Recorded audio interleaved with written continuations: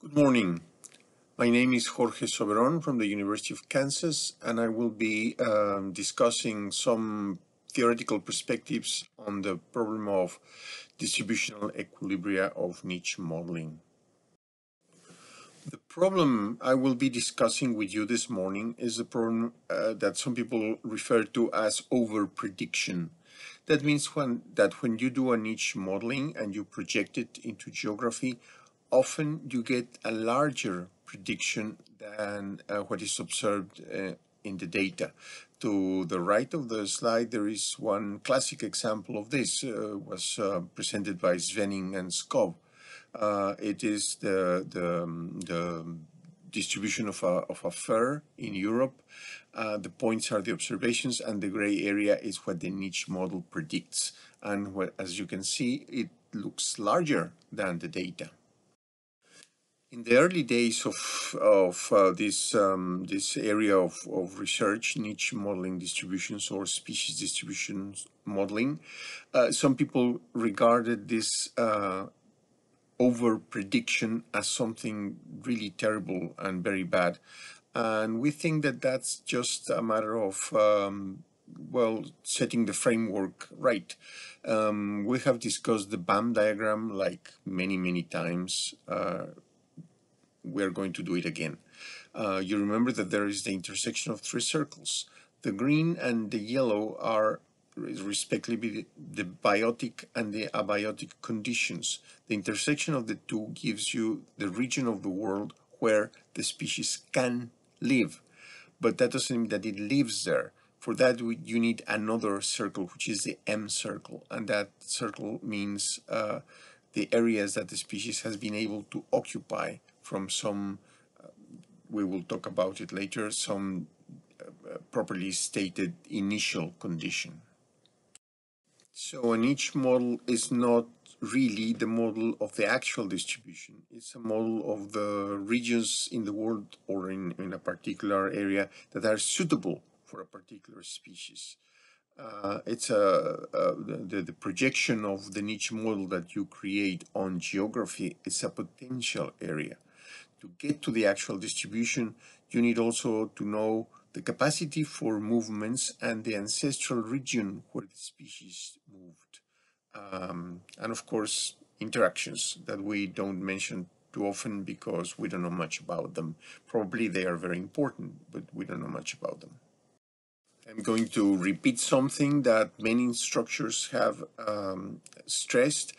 Modeling a niche is not the same thing as modeling a distribution. SDMs are not the same as ENMs. You can model the fundamental niche from physiological experiments and the realized niche using ecological niche modeling, like Maxent, but the distribution needs more. Distributions include factors like movements, barriers, climate change, interactions, habitat structure, a lot of things. Some optimistic people hope that this will be captured statistically when you do a Maxent or a BLEM or a GAM or anything. Others, like, well, myself included, think that those parts tend to be finely grained, and therefore we call them Daltonian noise. We hope that those factors are going to act basically as noise when you do your modeling. And perhaps, as it happens very often in biology, both parts have some part of reason.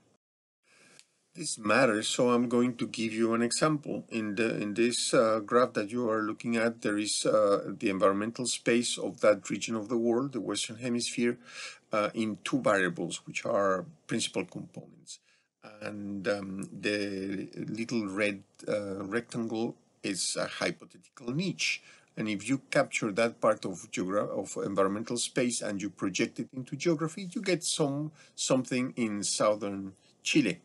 But if you move the same rectangle to the right so that it encompasses a denser part of niche space, what you get is what you see now. It's a tremendous amount of land which is unconnected, but that correspond to the same niche. And you can see that even Hawaii is included in this particular niche. So if your niche is that little red rectangle in the part of the niche space that I am showing, you will get a very weird distribution, including parts where for sure the species does not exist. Finally, if you move your same rectangle somewhere else, what you get is two extreme distributions, one in Chile and the other one in the northwestern United States, southwestern Canada.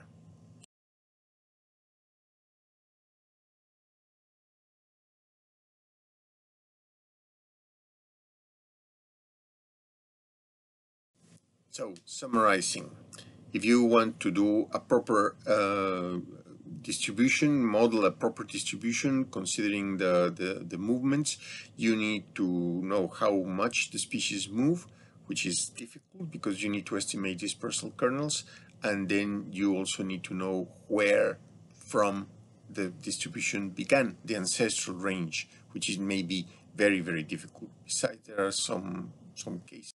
In this case, we are illustrating a situation where the species is just beginning to invade a region.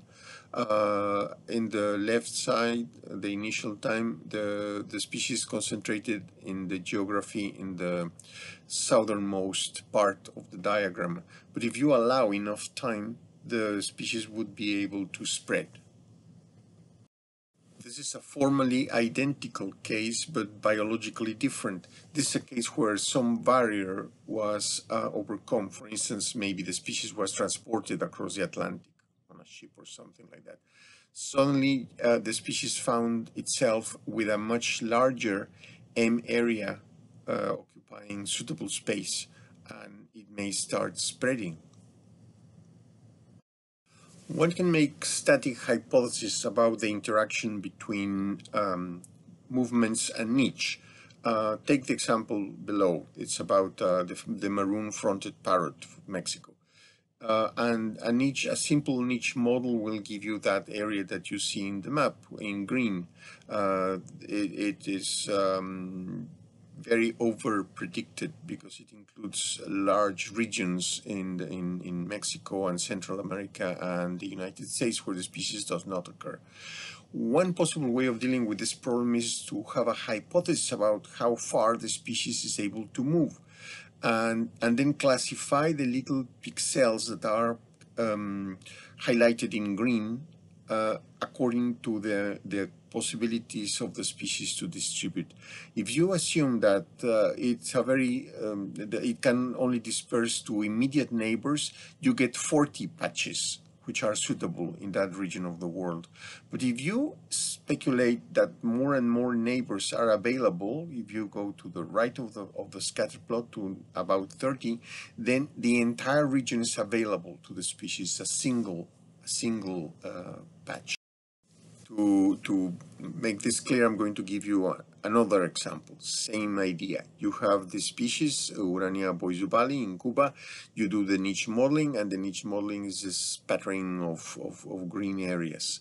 If you assume that your animal, in this case the moth, is capable of moving just to the closest neighbor, the closest pixel, then you have hundreds of little possible areas of distributions which are isolated one from the other. But if you allow more the capacity to spread farther away, for instance, 16 pixels, then the entire thing is a single patch. So and each model from the perspective of the movements of a species look different. And you can constrain your M by biological knowledge. This is an example by Jacob Cooper. It was done in collaboration with Mark Robbins of the Museum of Natural History here at the University of Kansas for that little hummingbird there. The points are, of course, the occurrences, and the niche model. The unconstrained niche model, as you can see, includes a largish area towards in Venezuela or maybe towards the Guyanas. But if you constrain the area, if you propose a hypothesis about what has been reachable to this species, you get a completely different prediction, as you see in the image. And of course, if you overlay, if you superimpose the distributions for many species, you get in blue, to the very far right, in blue, very good predictions of the areas of the composition of a fauna in a particular place, in comparison with the unconstrained projection, which overpredicts too much. Now, the preceding examples have been static. We just propose a value for M, or a region of M, one way or another, and preferably based on the capacities of a species to move that you would know, and then you have your prediction of an M. But there is another way, which is by doing a dynamic model. Right now we have a couple of examples of that. This is a cellular automaton where you begin with the area of distribution symbolized by a G for species J, and then in the simplest case you multiply it by a matrix that represents movements. But then you can also multiply it by a matrix that represents whether a given pixel belongs or not to the fundamental niche of a species. You would get that from ecological niche modeling. And if you are lucky enough and you have information about the biotic interactions, you can still multiply it by a third matrix, which is the B matrix, and then you will have a complete model of the BAM diagram, but dynamic. And this is an example from a little J in Mexico. When you start spreading, applying the equations I just showed, you see the green area that start showing the spread of the bird. Now, that requires that you specify a starting point, which is the one pointed by the arrows. But if I had chosen a different starting point, I may have gotten a completely different distribution, a totally different distribution. So it is very important to realize that in the second you start speculating about movements, you need to specify the initial point, the ancestral origin of the species. To conclude, if you really want to have a true species distribution model, you need hypotheses about M, which are the movements, not just about the xenopoietic niche, which is the A circle. And of course, you would also like to have data about the biotic interactions. The M has a double importance because it is important for some software, and the most popular software in the world, which is Maxent, requires that you specify the area where the background points are going to be obtained, because that's where the Maxent is going to use to maximize the relative entropy. So if you change your area of reference, you change your Maxent output. Specifying M is part of the modeling process, and it's better to get a biologically based M and not just, as some people often do, by political borders. But the second thing is that every niche modeling, be Maxent or any other, would predict a potential distribution. And if you have a hypothesis about M, then you can constrain your prediction by M, and this reduces your prediction problem sometimes substantially.